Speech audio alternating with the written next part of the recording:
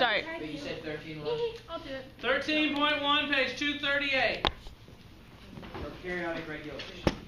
Right. That's why I like to do it. Did y'all spend, have we spent enough time studying how the DNA is made into protein? Polymerase. I spent 2 full days on that.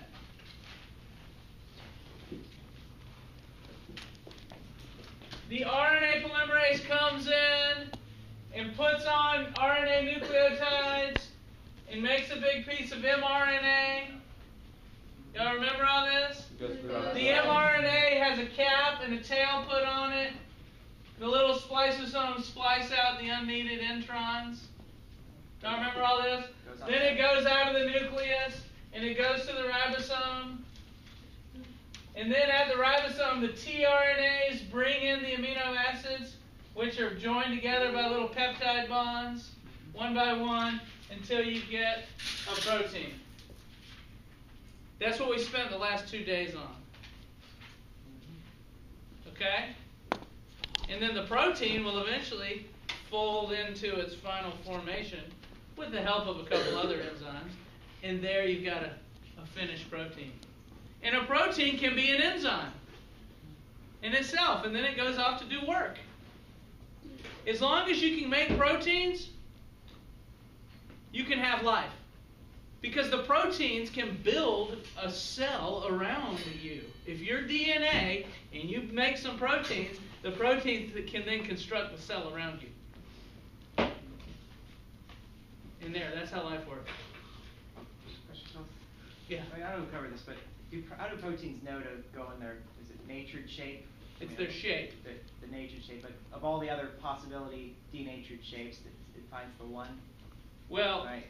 Yeah, for instance, let's say it folds into this shape. And this shape is good at putting together molecules that are called phospholipids. And then those phospholipids naturally assemble into a membrane. Well, now you've got a membrane that's the outside of your cell. Now, if this shaped protein wasn't good at assembling phospholipids, you wouldn't have ever built the membrane. So, the proteins that fail to do their job, that cell ends up dying, but a cell with the right code that makes the right protein that can do a job ends up surviving. And so that's how evolution works. We're going to talk more about that later. Yeah, it's a good question. But it's millions of years of mutations and trial and error until you get the right proteins that work. Yeah. The ones that work are kept, and the ones that don't work end up dying.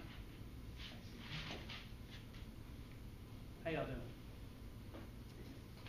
Okay, so here's the next question that we have in biology. How does the cell know to copy this gene? How does it know? Where's my freaking enzyme? Where's my RNA polymerase? It's up there. The pink thing? That's DNA polymerase. Change it to an R. Oh, the R is the yellow one, right? Yeah, it had a big yellow one. Man! Someone stole it.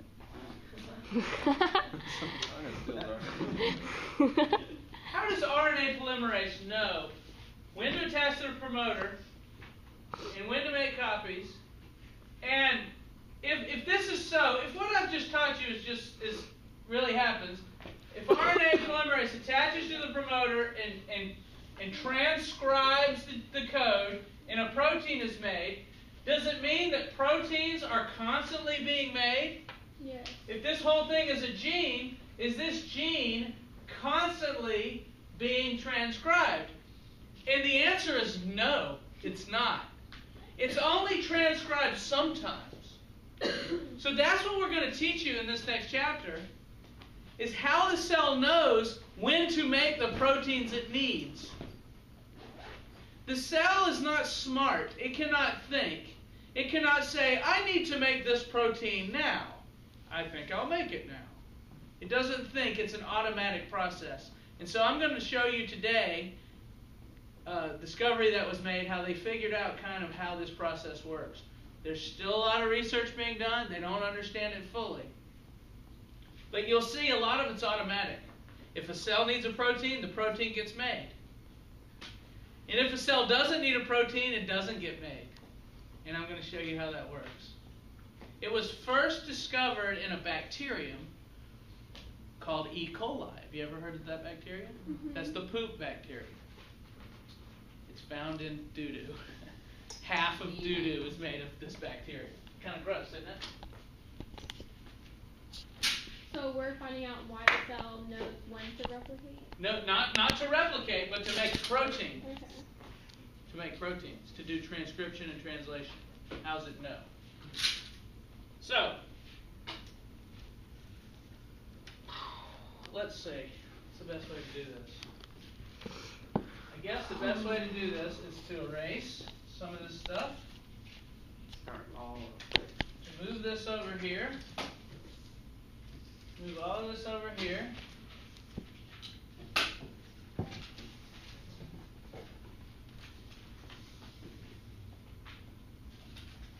I've got so many magnets, I don't know what to do. There once was a man named Mr. Magoo. He had so many magnets, he didn't know what to do. Sorry, I just sometimes go off in my own little world. How long did it take you to make that set? Why don't I have it? A long time? It took my detention kids quite a while. Did you really make them do that? Yeah. You know, if you late too many times, you get detention, you come up here and you cut out magnets for me. Or clean the lab. Or clean the lab.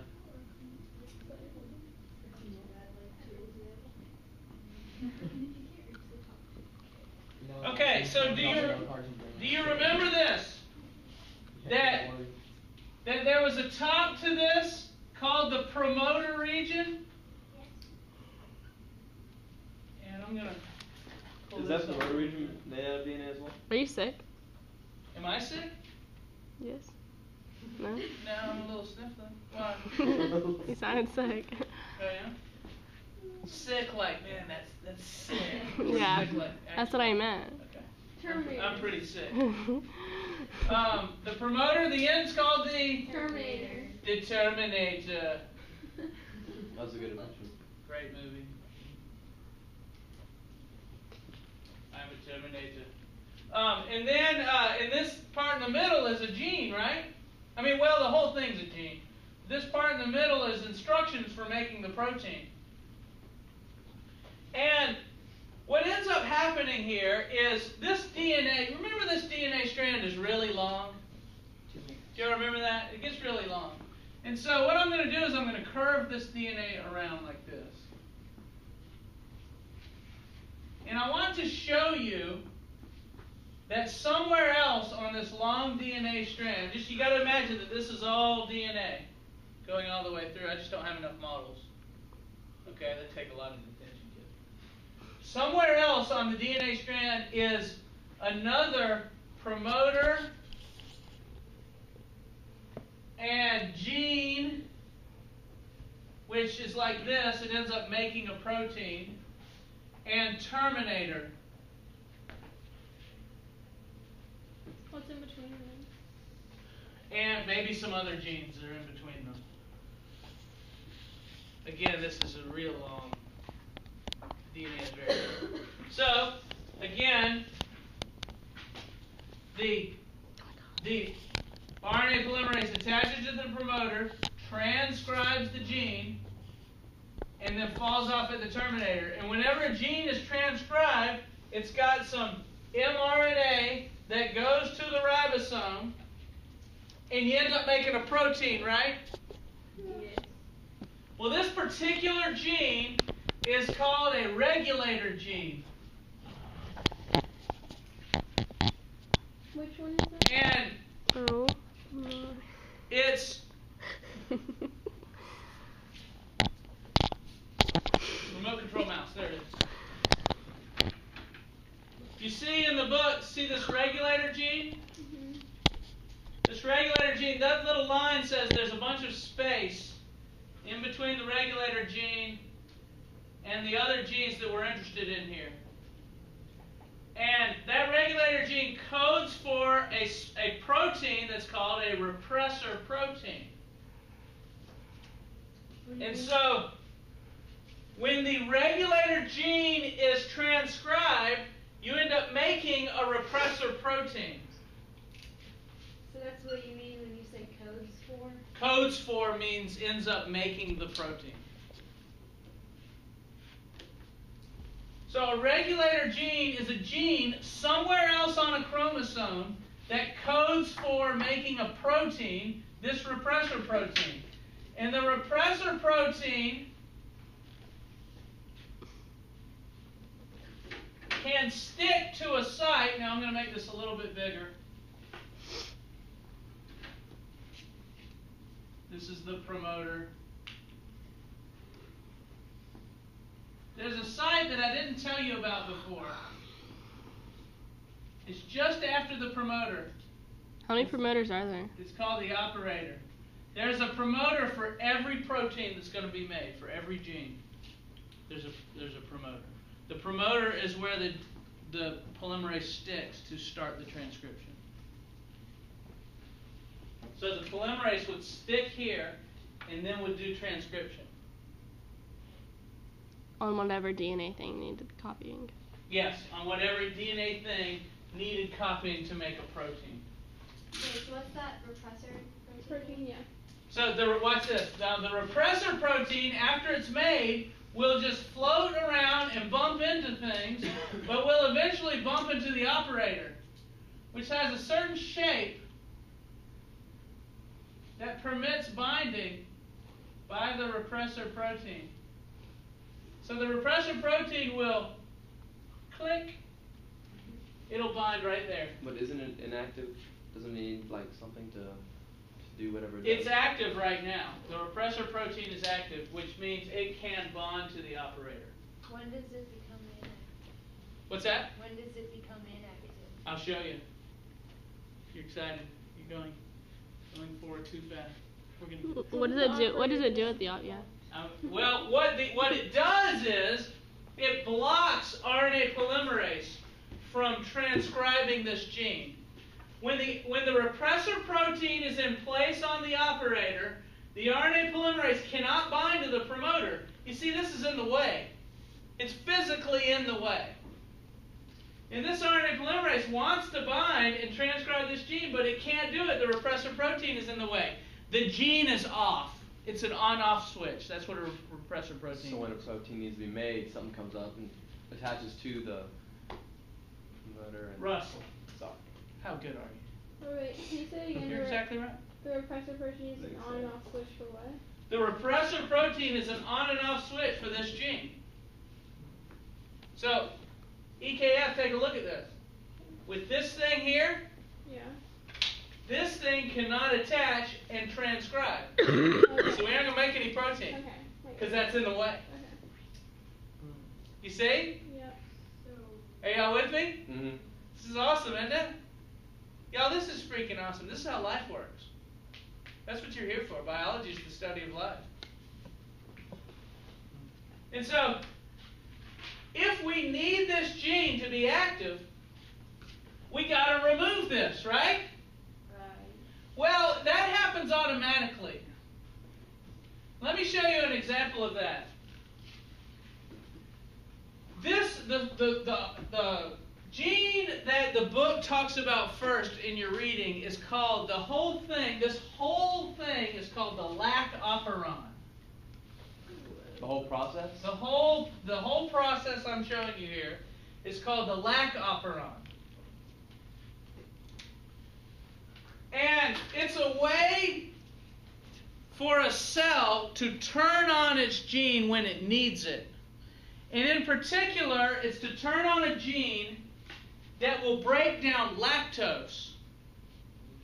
Have you ever heard of lactose before? Yeah. We studied it already in this class. That's the enzyme. It's a sugar. It's a disaccharide.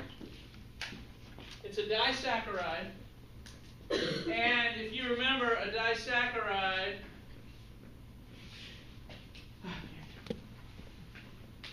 disaccharide looks like this. And you find that sugar, this lactose sugar, you find it in milk. Have you ever heard somebody's lactose intolerant? My mom buys lactose intolerant milk. Yeah. She's convinced it's better for us. Wait, how? Not necessarily. If you have the lactase enzyme, you can break it down, and it's just as good for you as other things. But lactose-free milk doesn't spoil as fast. It lasts like 2 months, whereas other milk spoils in just a couple of weeks. But does it have like less vitamins and stuff? It doesn't. It has exactly the same amount. But what happens is some people cannot digest this sugar because they don't have the enzyme that breaks that apart. So is So if you drink milk that has lactose and you don't have the enzyme that can break that apart, this lactose sugar will not be digested. It will go all the way through your intestine and end up in your colon where there's bacteria there, and they'll eat up the milk. And they eat this lactose because they can break that apart and they can absorb the sugars. And so you don't get the nutrients from your milk, and worse off, the bacteria get a huge amount of food. So they're multiplying like crazy, producing a lot of gas. People who are lactose intolerant, if they drink milk, they get really bad gas. So bad that it can kill you. That's bad gas. You can't even fart it out fast enough for some people. Isn't that gross? So they can't drink. Now, you're laughing right now going, well, I'm not lactose intolerant, I have nothing to worry about. Well, you can become lactose intolerant as you get older. how? So you might worry about it later. All babies can digest milk, right? From Pretty the mother. much, yeah. Mammals can. Yeah. So they lose it as they get older. You lose it when you get older, and some people don't lose it. So lactose. Some people kind of get it back. Lactose-free milk lasts longer than lactose. Yes, because bacteria don't have any sugar to digest, so they don't grow in the milk very fast. Okay, real quick, is lactose milk more expensive? Milk with lactose, is that more expensive than milk without lactose? A random question. I think lactose Yes. is More Wait. expensive. Does say soy without milk have lactose? lactose in it? Yes. Why not buy the less expensive almond milk. than lactose milk? They're probably tasty. Because it spoils fast, and some people don't want milk that spoils. But that's fast. cheaper than. Some people can't digest lactose. Soy milk's interesting now. Okay, so enough about milk. Let's go back to this process. Oh my gosh. So, this is a gene. It's actually, in the example they use in the book, it's a series of 3. It makes, this gene, when transcribed, will make 3 different proteins. 3 proteins that are active in breaking down lactose. This is part of a bacterial chromosome. This is DNA inside a bacterium. And normally, I'll put lactose digesting enzyme code. That's what this is.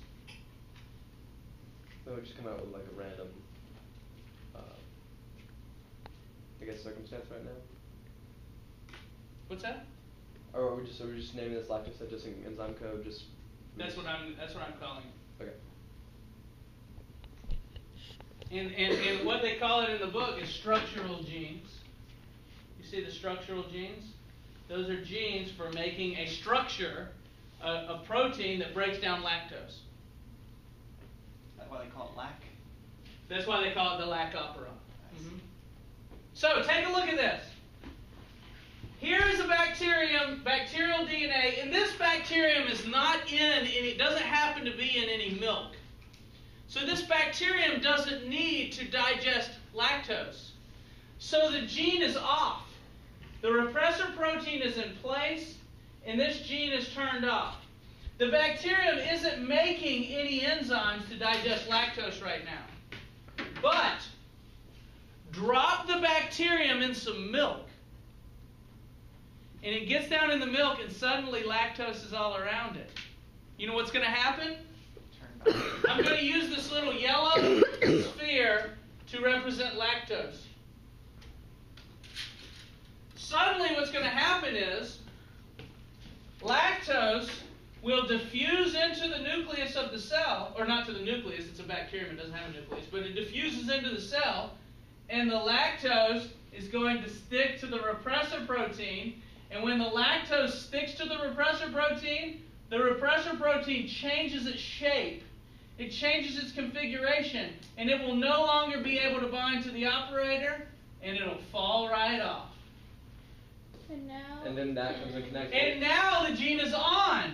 The RNA polymerase can attach, it can transcribe the gene, and we will construct proteins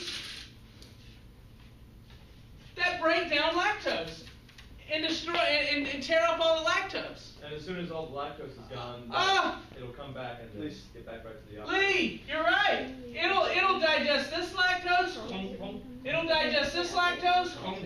And it'll even digest that lactose. And now this repressor protein goes back to the shape it was before, and it sticks to the operator, and now the gene's off because the lactose is gone. We digested all the lactose, it's all gone, and the gene turns off. So the gene is only on when lactose is around, and it's off when lactose is gone. So active. Yes. Wait, she had her hand. Where is this lactose coming from? The lactose is in milk. Okay. So if you drop the bacteria in some milk, So it has to be dropped in milk. yes, or not necessarily milk, but anything that has lactose in it. Okay. If the bacteria is in an environment with lactose, the lactose genes will come on. The genes for breaking down lactose. If the bacteria is in an environment without lactose, the repressor protein is in place and the lactose digesting genes are off. So it's a simple way that you can turn your genes on and off only when you need the proteins. Isn't that efficient? Yes. Are you saying that the operator with the repressor gene can't be in any other cell besides bacterium? You mean here? Well, I mean... Yeah, here? You're Yeah. saying that this is in a bacterium? This is in a bacteria. But can it be in any other cell? No, eukaryotic cells don't use this mechanism. Only prokaryotic cells. Prokaryotic regulation. Yeah, this is how prokaryotes regulate whether their genes are on or not. And our cells are Eukaryotic. All our cells are eukaryotic, so we have actually more complicated systems. okay. So this Gets is a lot more this is complicated. bacteria. This is for bacteria, prokaryotes, archaea. But They it's use like this. 2 is eukaryotic. Ours actually is sort of based on this system. It's just a little more complicated. What chapter? So whenever the lactose is present, it's on, and whenever the lactose is gone, it's off. Yes, whenever the lactose is present, it binds to the repressor, And then- repressor changes shape, falls off, now the gene is on, and we will make proteins that digest lactose. What's the point of that? Why don't you just not have the Why don't you just not have the lactose at all? Like it seems like that was like completely unnecessary. Well, if this thing wasn't here, you would constantly be doing this, constantly be making these proteins that break down lactose. And I guess it would kill. That takes way too much energy, that's a waste. So if this thing's here, we never make proteins that break down lactose. If lactose becomes available, which is something good that a bacteria can use for energy, if lactose becomes available, we will turn on a gene that can break down the lactose and make it used by the bacteria. Oh, that's right. When you say active and inactive, is that what you mean by on and off? I meant when you Yeah. say on and off, you mean inactive, inactive. Same thing. Yeah. Uh-huh. On is active and off is inactive. Yes? I don't get where the lactose comes from. The lactose is present in milk. Like when And you it's also present in some other things. So pretend this is a chromosome. Do you remember what a chromosome is? A long strand of DNA inside a bacterium. This bacterium is not in milk right now. So there's no lactose around. So the gene is off. Drop the bacteria in some milk, lactose will be present, will diffuse into the cell, will stick to one of these repressor proteins, that will make this fall off, and now we'll start making proteins that can break down the lactose. So it'll only make proteins when it's in milk? Yes, or in any other area that has lactose. Like dairy products? Yes, or just if you have some lactose in the lab and you pour it in some water and mix it up, then you'll have water with lactose in it. And if you put a bacterium in there, an E. coli bacterium, if you crap in the water, then suddenly these genes in the E. coli will turn on. Or you should pasteurize your milk. Kill all the That's bacteria. correct, and that kills all the bacteria. Wait, That's what so pasteurization. what happens if you... Oh, never mind. See, so when you buy a gallon of milk, there's hardly any bacterium in there. Right. Because they've heated the milk up to a hot temperature, and that kills all the bacteria. But there'll still be a little bit. And so after about 2 weeks, the bacterium are sitting in there, they're eating up all the sugars in your milk, and then you pull the milk out of the refrigerator, and the dang milk's spoiled. It's full of bacterium. They're growing like crazy in there. You don't want to drink that milk. Your body's set up to know that you don't want to drink that because it smells terrible and it tastes terrible. There are clues not to drink spoiled milk. That comes from bacteria growing. I drank it one time because I thought it was eggnog. It's When awful. I was making cheese, like the cheesemaker said, you don't really want to use raw milk I thought it was because eggnog and I drank there's a it. lot of bacteria in there and it spoils and Right. could be dangerous to eat. But you don't want to eat ultra high pasteurized milk because all the proteins are denatured and messed up and you can't really make cheese. Yeah, if you heat milk too hot to kill all the bacteria, it ruins the milk. So there's like a fine line between getting it hot but not too hot. That's the pasteurization process. Louis Pasteur invented it. Getting it hot enough to kill most of the bacteria but not ruin the milk. It also just lasts forever. Sounds like- And spoil no bacteria. Video footage. Watch this. Maybe this will make more sense. This is boring but good. E. coli bacteria generally use glucose as their energy source. However, E. coli can also use lactose when it is available. To use lactose, E. coli must synthesize 3 enzymes that are not usually present. A region of the bacterial DNA controls the synthesis of these enzymes.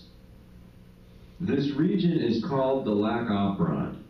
The lac operon is divided into 3 regions: a promoter, an operator, and a region with 3 structural genes that code for the enzymes the bacterium needs to digest lactose. Structural gene 1 codes for the enzyme beta-galactosidase, which splits lactose into 2 simpler sugars. Structural gene 2 codes for a permease. The permease is a membrane protein that enables lactose to enter the cell. Structural gene 3 codes for an auxiliary enzyme called transacetylase. An additional gene in a different location on the DNA codes for a repressor protein. The repressor protein turns off the lac operon, preventing the transcription of the structural genes. RNA polymerase binds to the promoter region of the lac operon. However, the repressor protein bound to the operator prevents the RNA polymerase from transcribing the structural genes. Transcription of the genes for the 3 enzymes is repressed. When lactose is present, it binds to the repressor. The shape of the repressor changes so that it can no longer bind to the operator. RNA polymerase now binds to the promoter and begins transcription of the 3 structural genes. A single mRNA is made for the 3 enzymes. This mRNA directs the synthesis of the 3 enzymes one after another at the ribosomes. The first protein is beta-galactosidase. The second protein is permease, and the third protein is transacetylase. I thought it was Beta-galactosidase breaks down all the lactose, including the lactose bound to the repressor. The repressor returns to its original shape and binds to the operator. Transcription of the structural genes is again repressed. Therefore, the cell does not waste energy making unneeded enzymes. Again, very boring, but good info. That make sense? So is it not the same thing as like transcription or translation? Transcription and translation is what happens when RNA polymerase binds here. I know, but then why isn't methionine the first one made? Why isn't what? I thought you said that the first ones are always made when it's going to the ribosome is methionine. Yeah, methionine is just is a single amino acid in the long strand. Proteins they were making? Yeah, these are proteins. I thought those were amino acids. No, those are proteins. So each one of those proteins has methionine at its start and folds up into its final shape. Okay. What happens, or is there anything that happens if the cell does create wasted enzymes? If the cell does create Wasted enzymes, like if the repressor protein doesn't do its job. Yes, if the repressor protein is screwed up, misshapen or something, so it can't bind to the operator, then RNA polymerase will keep binding, will make too many of these proteins.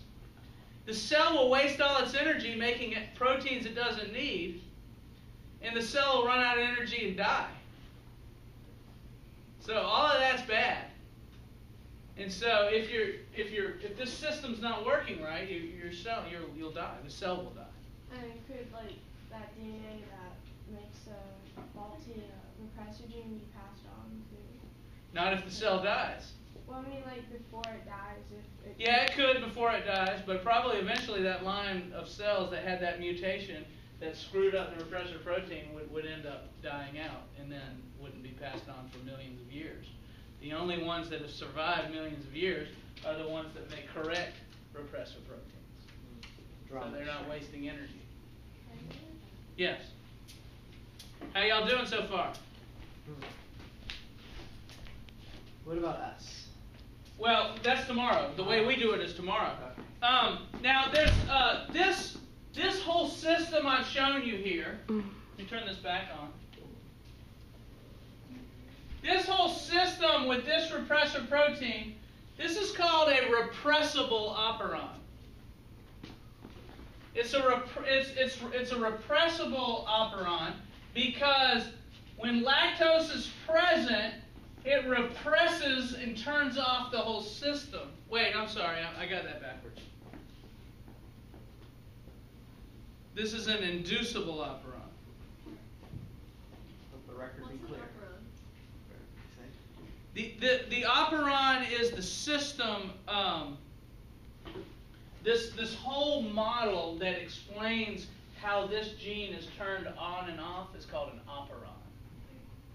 So this whole model is an operon, including the regulator gene, the promoter, the operator, the genes, the terminator. The whole thing is thought of as an operon, a way to turn genes on and off. It requires everything to be working. So the lac operon? So the lac operon is called an inducible operon. Did they use that word in this new book? It's called an inducer of the lac operon. So yeah. Okay. So, yeah. so the lactose is an inducer, meaning this when the lactose binds to here to the repressor, it turns it on. We call this an inducible system. Have you heard the word induce? Mm-hmm. Induce means to make it happen. So the lac induces the transcription process in the making of the genes, of the proteins. There's another type of operon that kind of works the same way but backwards.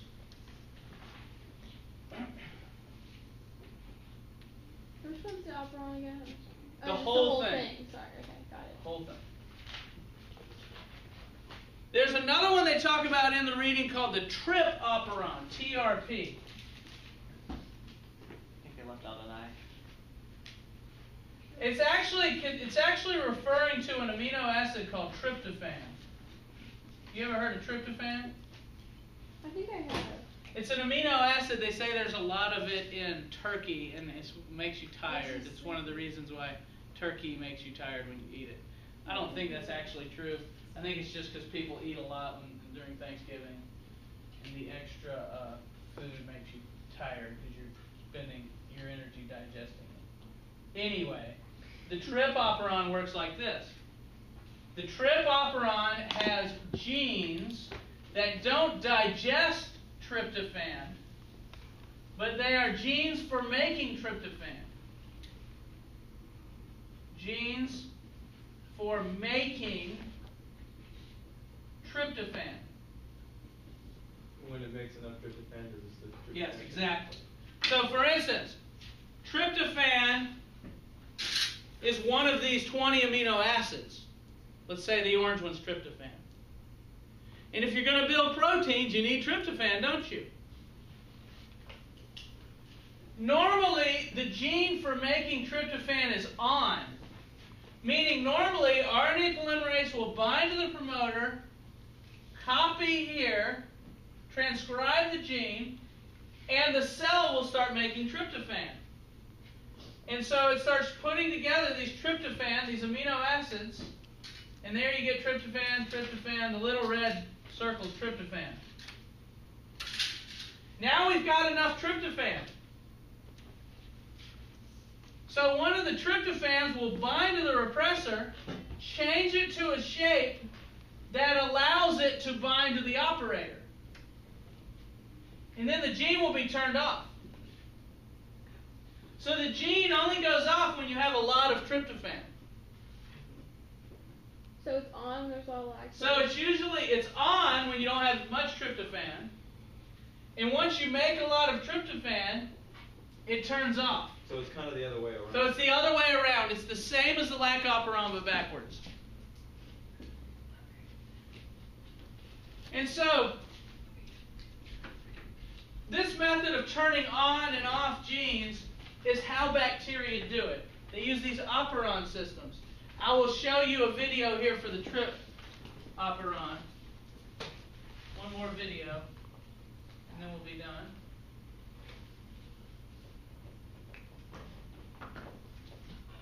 Here's the trip operon. In the bacterium Escherichia coli, a group of 5 genes code for enzymes required to synthesize the amino acid tryptophan.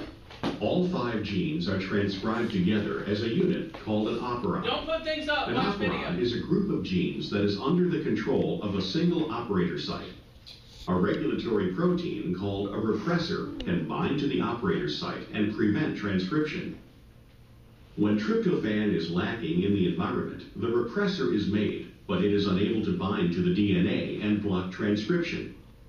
RNA polymerase binds to the promoter site and then proceeds down the DNA, transcribing the genes for the tryptophan biosynthesis enzymes.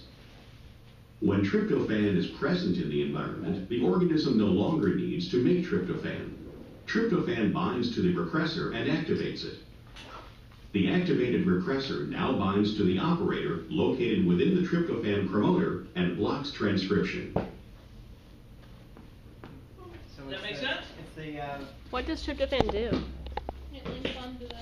Tryptophan is an amino acid that's present in the long chain that makes up a protein. So if you're going to make proteins, you need tryptophan. So it's the suppressor of the suppressor in this one. That's correct. Suppressor Yeah. of the suppressor. Can I stop videoing? Hold on, one more thing. The AP exam loves questions about controlling when DNA turns on and off. Every exam, they have several. And it's harder stuff. That's one reason why they like to ask about it. This is actually a little bit more difficult than learning how the DNA is made. This is, turning things on and off, and you really have to understand transcription and translation to get this. So they'll ask you about these things. So we need to make sure we know this well. Okay? Question? You can't? Okay, I just always have these two mixed up. Is transcription one with DNA and then no. Yeah. Transcription makes the mRNA. Okay. Translation is when it goes to the ribosome and you make a protein. Got it. The one you're thinking about where you copy the DNA, that's neither transcription nor translation. It's called replication. There we go. Okay.